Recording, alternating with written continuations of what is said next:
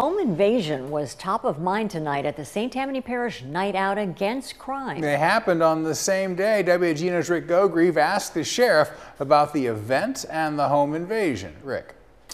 Yes, Susie and Kurt, St. Tammany Sheriff Randy Smith says that the Night Out Against Crime is all about heightening crime prevention awareness, and that forming relationships with the community is one way to make sure incidents like this one this morning don't happen again.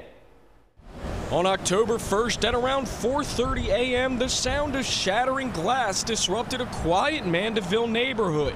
St. Tammany Sheriff deputies say a man broke into the front door of this home in the 2000 block of LaBarre Street and that the resident found the intruder wielding a knife. Oh, it's terrifying. Our guy was, from what I understand, was on no telling what.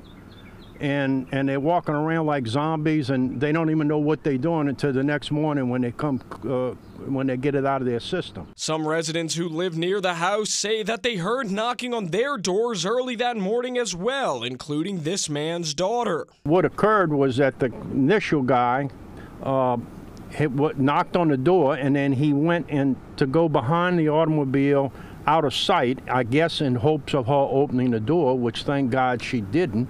The suspect, 31-year-old Jacques Dutel, was arrested shortly after the break-in about a block away. St. Tammany Parish Sheriff Randy Smith says his new facilities, such as the upgraded District 1 headquarters, are going to be key in continuing his fight against crime. This is going to help not only help produce more manpower, visibility, but when you need us, response time will be a lot quicker. On top of continuing to build his office, Sheriff Smith says he also wants to continue building his relationships with the residents, utilizing events like Night Out Against Crime, making sure that they are involved in serving the community as well. To be successful, you have to have trust of the community that you serve, and that's what we build on each and every day, community outreach.